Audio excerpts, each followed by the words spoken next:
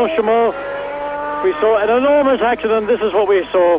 Eric Comas coming through the second part of Blanchimont, flat out in sixth gear, something like 180 miles an hour, and that was Ayrton Senna going into the dust behind him.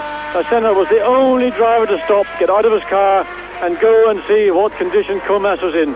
But a very, very big shunt, very high speed shunt. You can see from the marks on the road, the car rotated at least twice. That took a lot of the speed away from the car before it hit the end of the tire wall, but a big impact for Comas.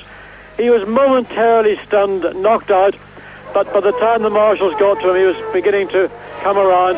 He was taken out of the car, taken to the medical center at the circuit. From there, he was taken to hospital for the obligatory brain scan.